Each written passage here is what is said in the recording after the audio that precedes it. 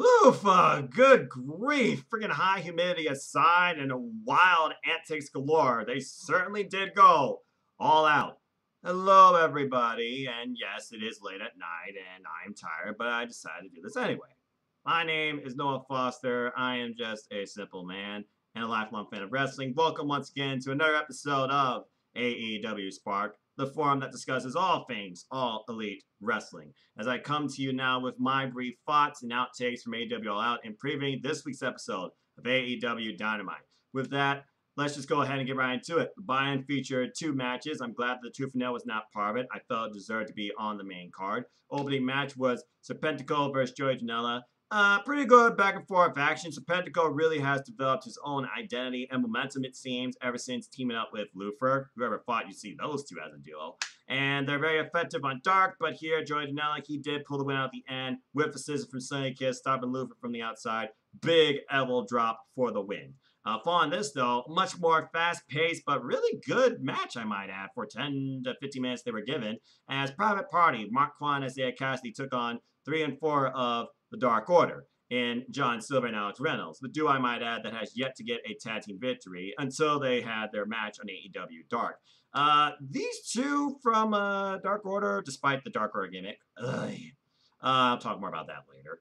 Really good match, great potential as a tag team, great fast and forward frenzy action. Whoops, I don't know how that happened, but whatever. Great back and forth frenzy action, and I might add, I was really impressed with these two. I don't know why that happened, but whatever. Anyway, sorry, my TV keeps flickering out. I'm having Wi-Fi issues and power issues galore here. Good grief. Why did you work already? There we go. That gum. Anyway, what was I saying? Oh, yeah. Really great back and forth match. In the end, 3 and 4 came super close. There was some great tag team offense, moves for moves, counters for counters, stacked on top of each other, it seemed. But in the end, Isaiah Quan and Mark Cassidy, they did get the win. So really good victory for them. As we move into the actual show now that started, and good grief, it's hot here, and apparently it was hot there, humidity and 90 degrees. Kudos to everybody that competed there. We open up All Out with literally the Tooth and Nail match. I guess you could say a bit of a cinematic taste. It did take place outside the squared circle. But in the end, it was fun at the dentist's office as Reba, of course, introduced Big Swole in the lobby and then got her head taken off. We saw how vicious, mean, dangerous, and somewhat maniacal that Dr. Britt Baker DMD could be at the dentist's office with a bloody chair and a Baker shirt with blood everywhere, and we just see her in a corridor off to the side. As Big Swole looks around the office, she opens up an office, finds a bunch of chattering teeth, and then things really picked up from there as Baker and Big Swole, they got it on. Literally, there were certificates used as weapons here, and we had a dumpster spot where Reba ended up going to the dumpster, but Reba ended up giving a crutch to Britt Baker, gave her the advantage halfway through the match. And by the way, went outside the dentist's office too during a portion of this in a Rolls Royce, and then went back in. We had all sort of dental tools used here, including that spritzer you get in your mouth by Reba, not very effective. Dental drill, well, not a dental drill, but a real drill. It looked like Britt Baker was trying to take out literally Swole's teeth the hard way. Damn. And then following that, it looks like she was going to put her under, or at least, as she tried, yes, we had a syringe spot. And in the end, Big Swole got the better of Britt in this spot and stuck the syringe in her leg, which I imagine was full of like morphine that literally numbed her leg in place. Sometimes my right leg literally goes down me for sitting a long period of time. Anyway, as this match continued, in the end, Big Swole used, I have to imagine, laughing gas and put Britt Baker under just long enough for the ref to literally drop the arm, one time I might add, and ring the bell from wherever, and the match was over. Big Swole won. A very fun, different outlook for AEW's women's division, I might add. A first in the women's division, as Tony Khan, Kenny Omega, Dustin, and a camera crew were all there just for this match. And I'm glad the executive decision was made to add this onto the main card. It was a really fun opener, and I thoroughly enjoyed it. And Big Swole won, so I have to imagine Big Swole will be in line for a future AEW Women's World Title opportunity. And as far as Britt Baker, I'm sure she's upset, but hell of a performance by her. I don't know necessarily how 100% her leg is, especially after that shot. And we'll see what's next for the good doctor. But still, I really enjoyed this match. Great opener. As we move on from there, we go back to Daly's place, where, of course, they were at 10% capacity. And we get into our other matches. And our next bout was our opening bout. It was Young Bucks versus Jurassic Express. Really great, fast forward, frenzy action by all four members here. And literally, dinosaurs can fly, not just pterodactyls. Luchasaurus literally coming off the top rope, planting into the audience at ringside, or the faces, I might add. And the Young Bucks literally showing a new side of them, it seems. Much more aggressive side, even taking out Marco Stunt, who tried to come and play earlier. But they double super kicked that little guy out of play. Ridiculous Canadian Destroyer spot by Jungle Boy. Jungle Boy, there are many near falls, close moments here, but in the end, BTE triggered, not once, but twice. So basically 2 double kick, super kick spots. It did give Young Bucks the win. So you have to imagine Young Bucks now are putting their name back into the tag team title picture, the main focus, of course, of AEW, and I'm sure what their top goal was coming into AEW.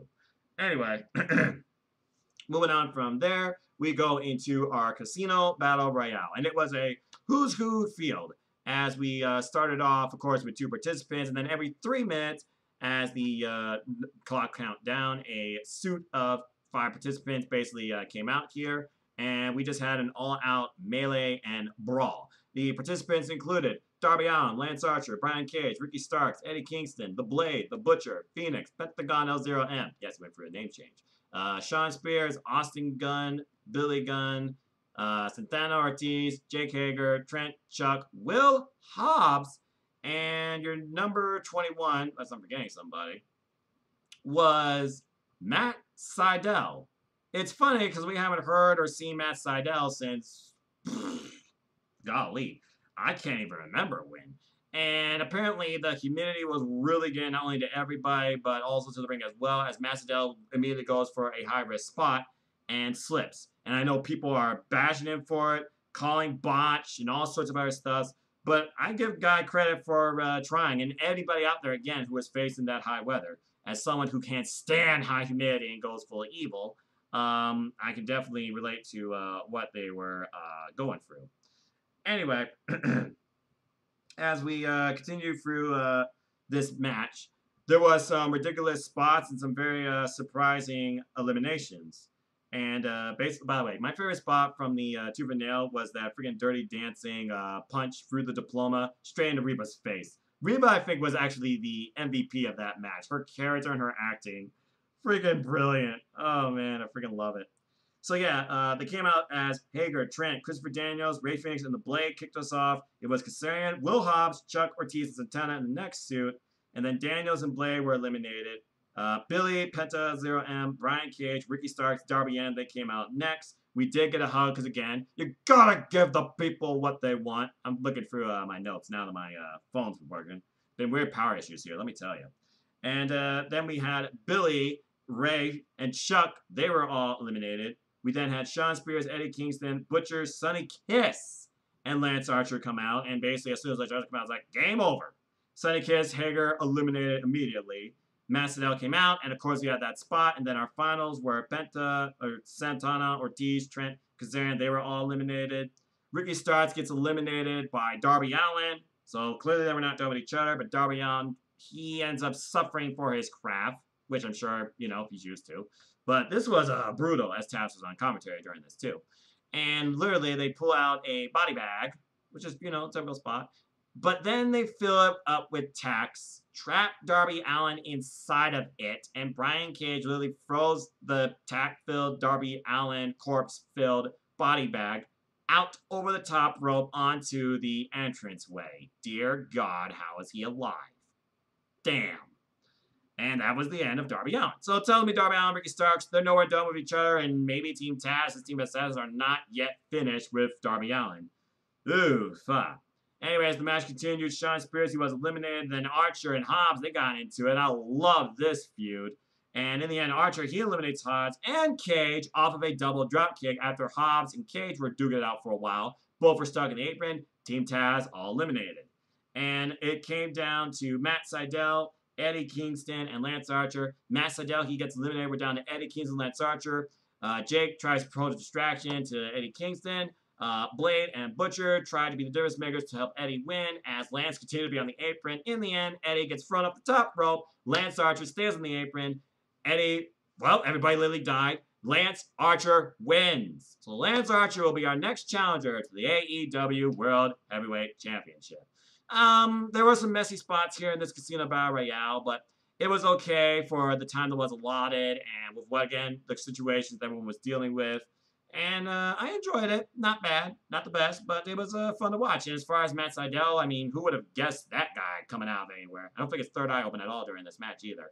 Whether or not we ever see him again in AEW, only time will tell. I mean, I'm still wondering where Christy James is, and she's one of the only independent talents with an actual win. Just saying. Anyway, after one human car wreck, we go to another human car wreck as we have Sammy Guevara taking on Matt Hardy in a Broken Rules match. This fan kicked from the get-go with a ghost from the past.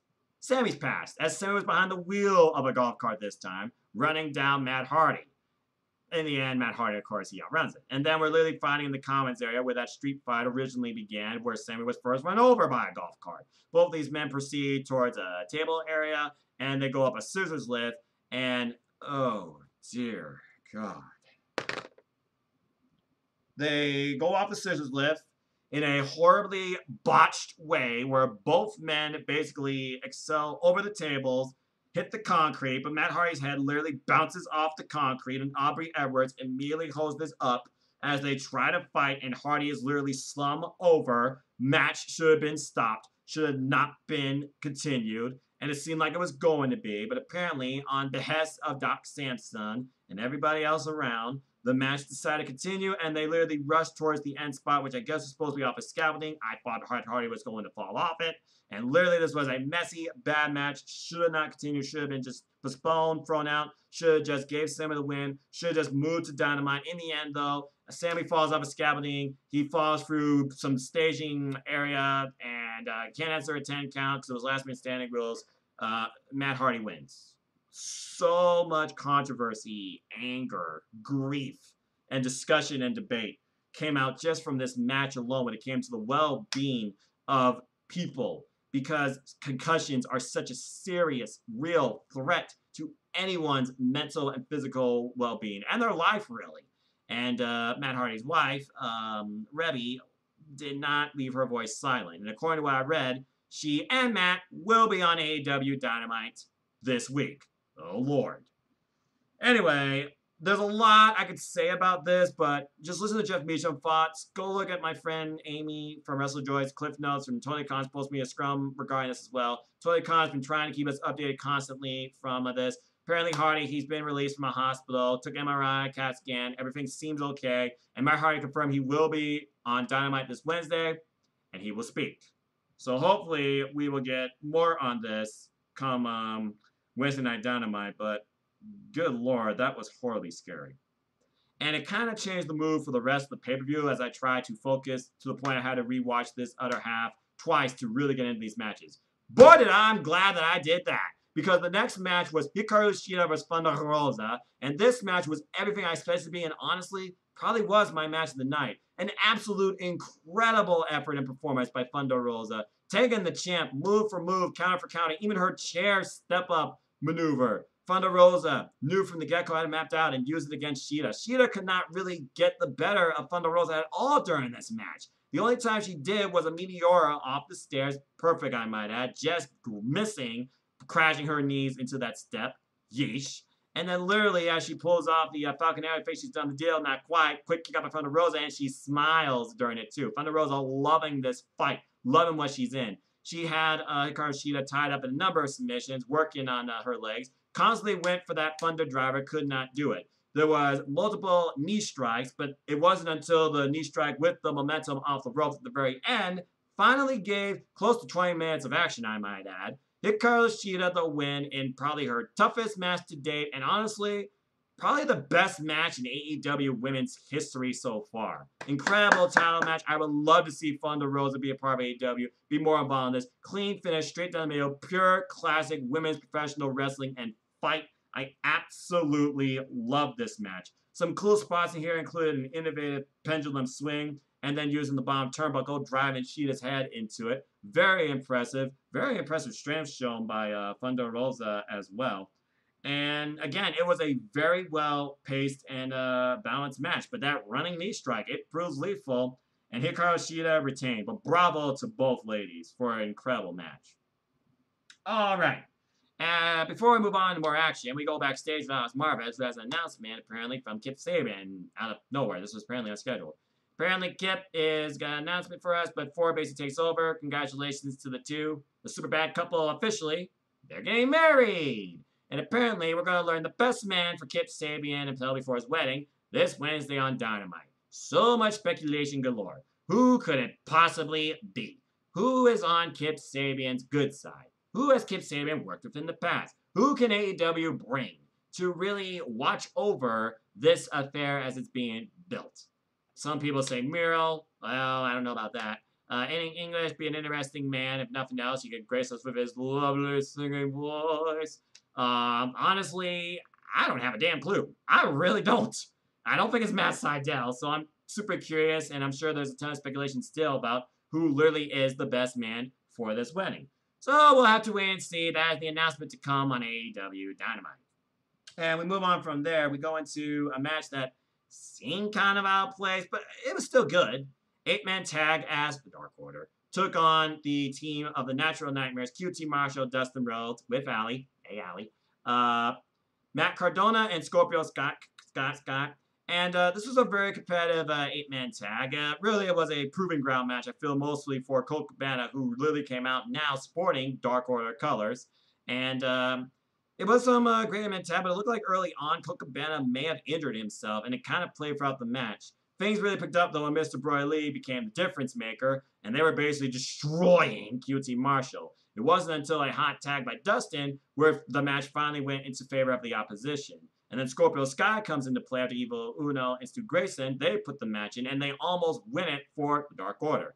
In the end, though, Scorpio Sky and Miss Broy Lee, they once again having their face-off. That's a TNT title match waiting to happen, folks. But who comes into play? Out of nowhere, by the way, who didn't come out with the Dark Order? The Queen Slayer, newest member of the Dark Order, number 99, Anna Jay. But before she could do anything, we have a repeat of what happened last time. Brandy Rhodes takes her out, and we have a screaming, vicious Jezebel and Anna Jay, literally like a banshee, being withheld back by Stu Grayson. Clearly, Anna Jay wants to rip Brandy's head off. I hope she does, personally. But we'll have to wait and see when that picks up, as she was basically taken out of the match completely from that point on, and Brandy wasn't seen anymore either. So, hey, I guess Allie's not so much being a threat here right now. Still wondering about that tag match to come, and where's this tie stand as well.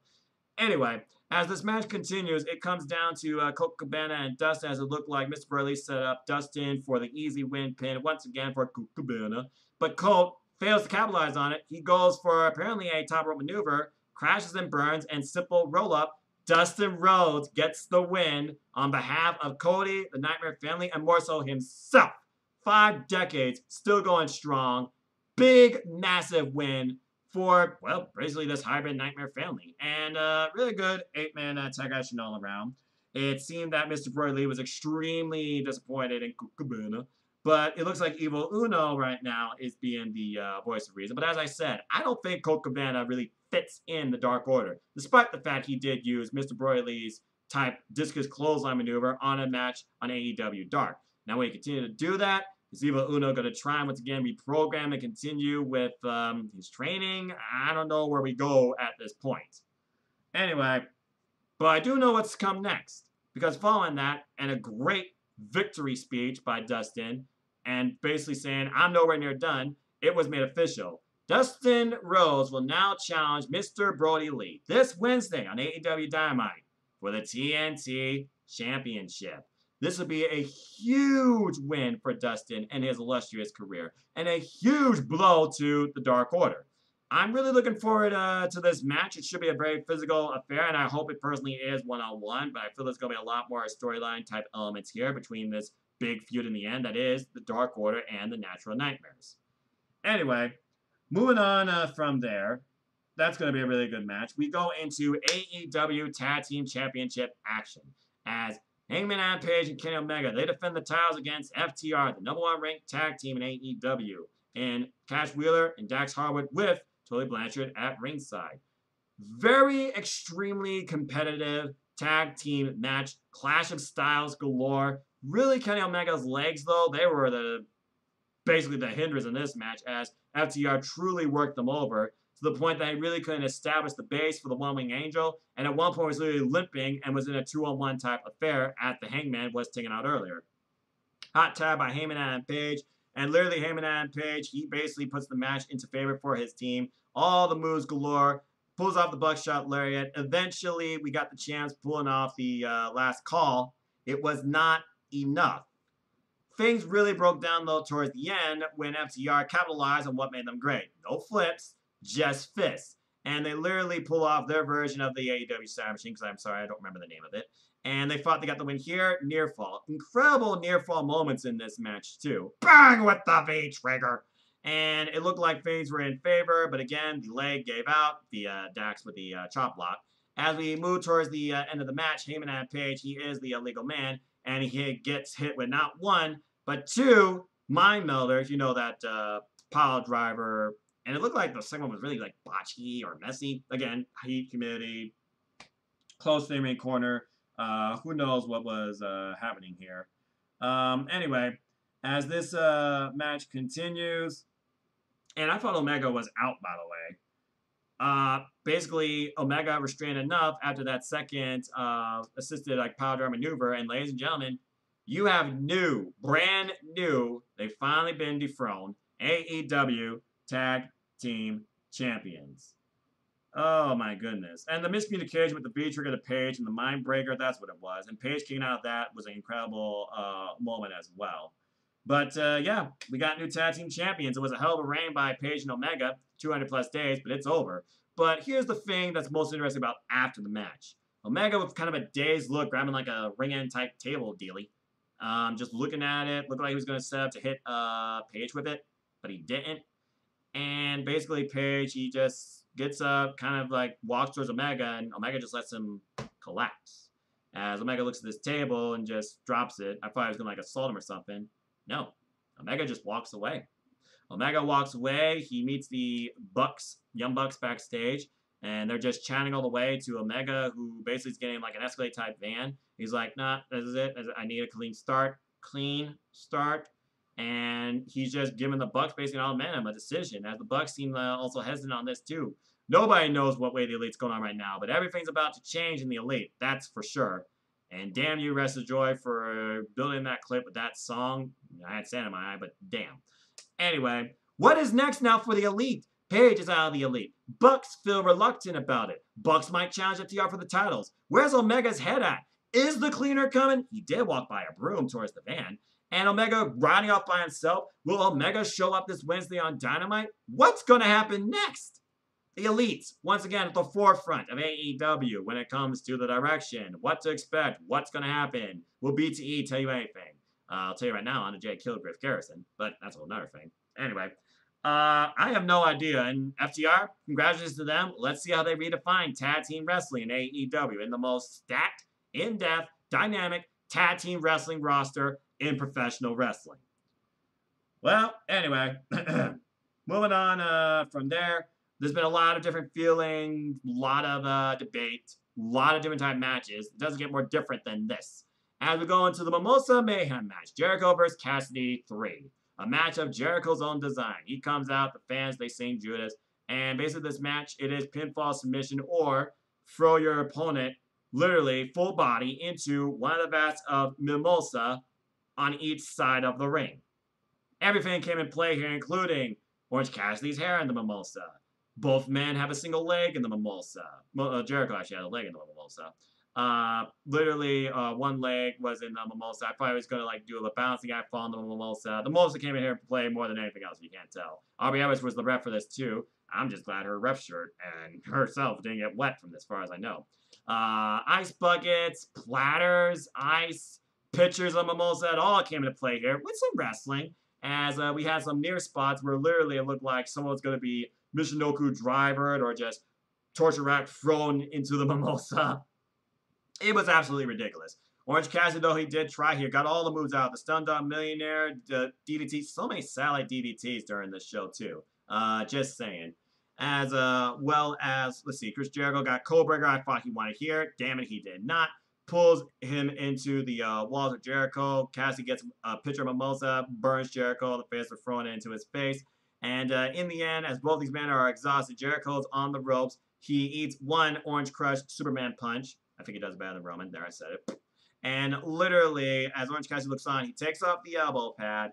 One more Orange Crush Superman punch, and Jericho gets flying off the top rope.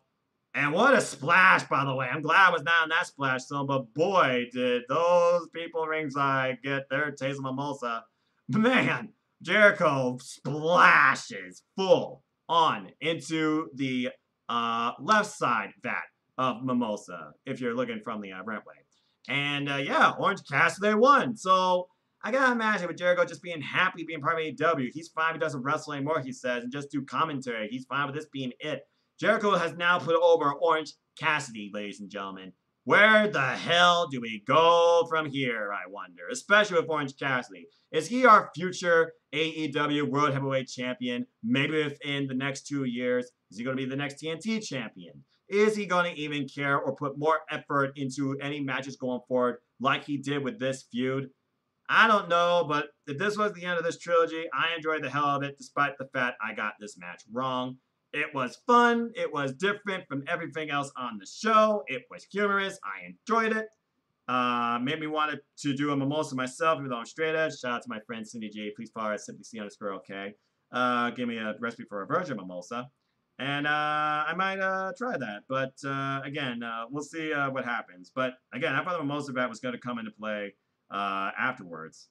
As we prepare for our main event, we also learn, of course, the next pay-per-view will be AEW Full Gear. And as far as the Full Gear challenge for me, we'll see what my annual physical says about this Friday. I have really been rethinking about a lot of stuff when it comes to my physical and mental well-being. While mental has always been a focal point, maybe it's time to work a little bit on the physical, but we'll see. Anyway, our next pay-per-view, of course, will be AEW Full Gear to round out the year. I love the quarterly pay-per-view model, by the way.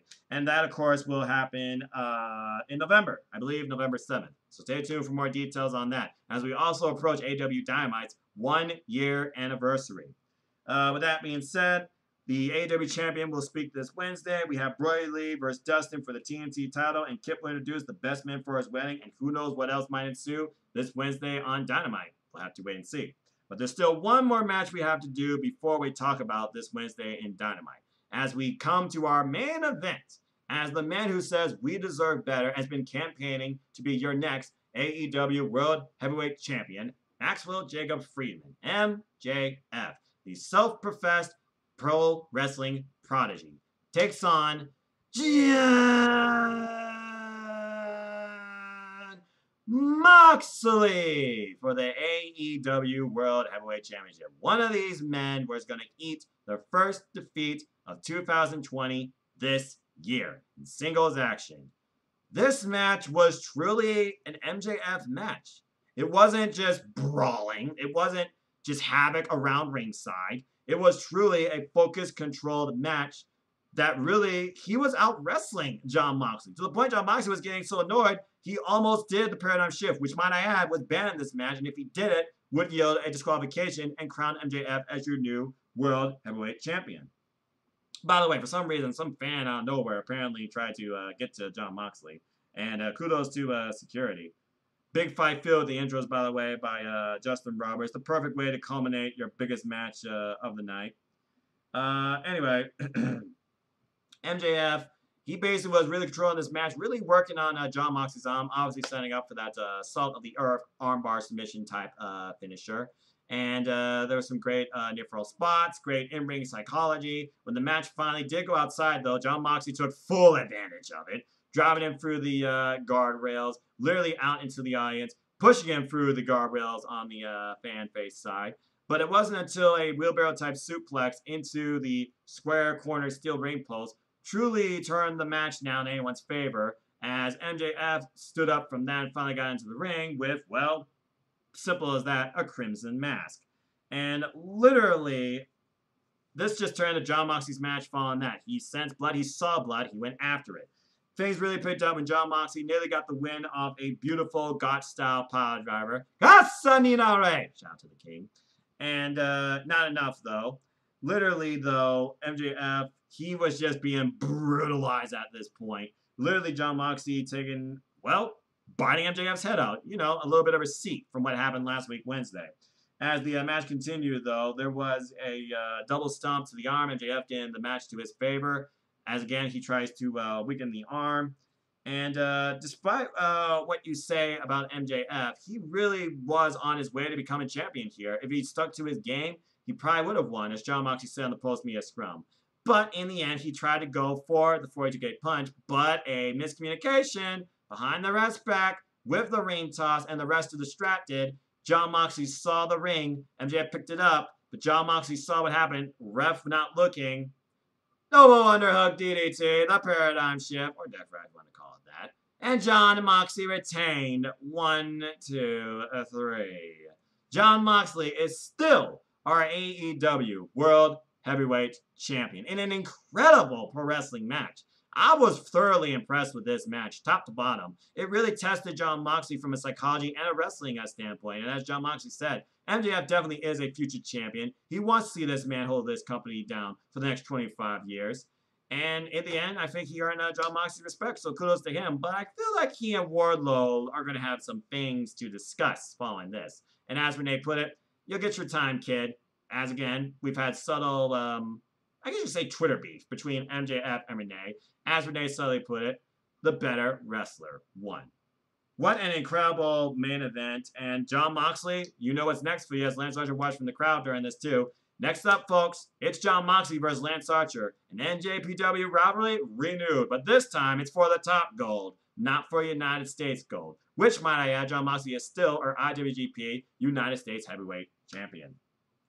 Ugh. With that being said, it was a wild pay-per-view, some insane moments, some incredible wrestling all around. No match felt the same.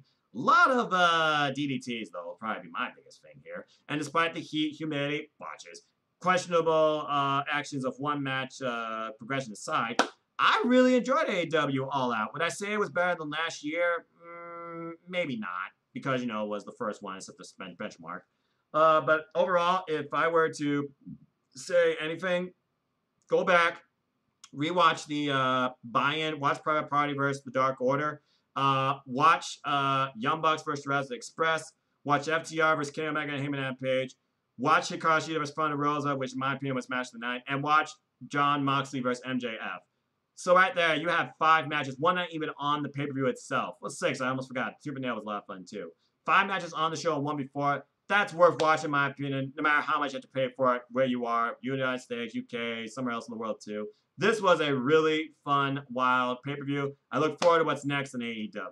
Speaking of which, we now know what is next to a degree. We have Mr. Broly defending against Dustin Rhodes, and something tells me that Mr. Broly will not be alone. Damn it.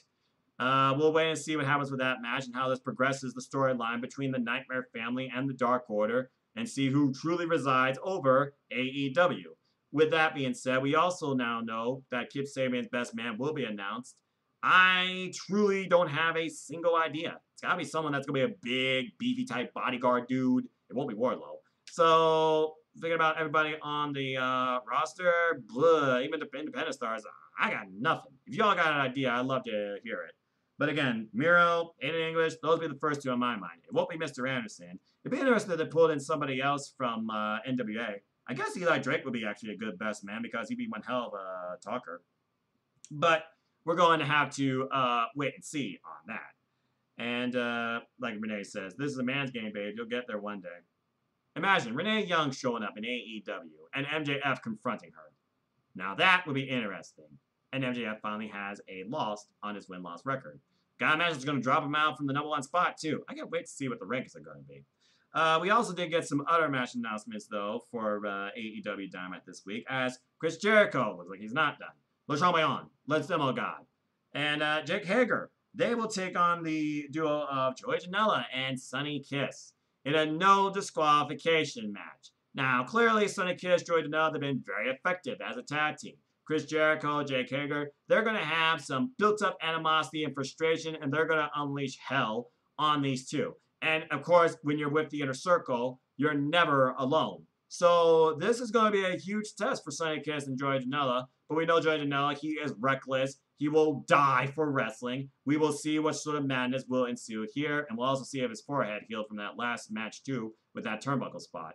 And I feel like Orange Cassidy is not going to mess with Chris Jericho here. I feel like that feud's finally done, and so are those two with each other. You wonder, though, if that's going to come into play at all or pick up here psychologically for Chris Jericho. Will we see a different type of Chris Jericho, a distraught Chris Jericho, or a more dangerous Chris Jericho, where Floyd the baseball bat might really come into play? Only time will tell.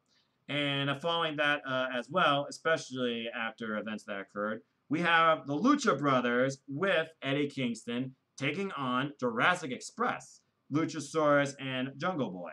Now, this should be interesting considering we have to now redefine the tag team division rankings, see who's next potentially challenge FTR. People probably think at first it could be the Young Bucks, but hey, a big win for one of these two teams. Both of these are future tag team champions, in my opinion. Either one of these teams could lead this company, I feel like, as tag team champions. This should be a very interesting match. You got the fast, furious style of the Lucha style with the Lucha Brothers. You got the very unique young wrestling background in Jungle Boy, and you got the all-around incredible dynamism and dominance controlling changing factor in this match with Luchasaurus. If anyone's going to be a factor here, it's going to be Eddie Kingston. And if he's going to try and keep this five together for a plan to benefit him in the end, because clearly that was the plan of the Casino Battle Royale, it didn't work, he's going to have to help his Lucha Brothers get the win here. It just makes me wonder if Butcher and Blade are going to get involved in this at all. And if they do, what other team on Jurassic Express's behalf might get involved in here too? And don't say Griff Garrison, all right? Anna Jay killed him. Just saying. With that being said, let me go ahead and shed some light on Dark as well. Anna Jay, once again, saying another statement to Brandon. You're watching as the Dark Star of the Dark Order. She destroyed Skylar Moore. And Helico, he's really making waves as a single star. Will Hobbs, I feel, has huge potential to be part of AEW, as he had his first win in AEW on AEW Dark. Ricky Starks, once again, showing what he's about. Another great win for Team Taz. And, of course, more so, I watched Dark to just enjoy the banter and comical stylings among the two, and wrestling analysis of Excalibur and Taz, which might add is one of my best duos, favorite duos right now in professional wrestling. Anyway, again, we already talked about the best man things to come. John Moxley's going to speak. I'm sure Lance Archer is going to confront him. We got to wonder what's next for the women's division now. Who could step into Hikaru Shida next? Chris Statlander, she's making waves, making progress, getting better. I can't wait to see her return. We wonder if Big Swole is going to step up now to the plate. Is Britt Baker going to come out now and call out the champ and Big Swole? Can we get maybe a triple threat? Maybe no one contenders match? Who knows at this point?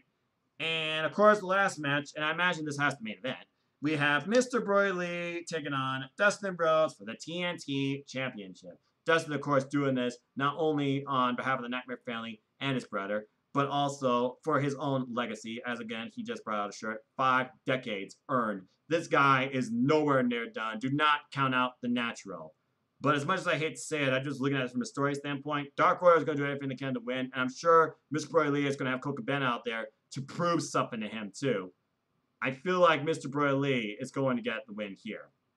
And with that being said, that's really all I have to say for now on AEW, AEW Out, Dynamite, Dark, and all things AEW. As we truly wonder, the biggest thing right now, what is next for the Elite? Will further details come to fruition and reality come tomorrow night on Dynamite as I come to you Tuesday night, September 8th?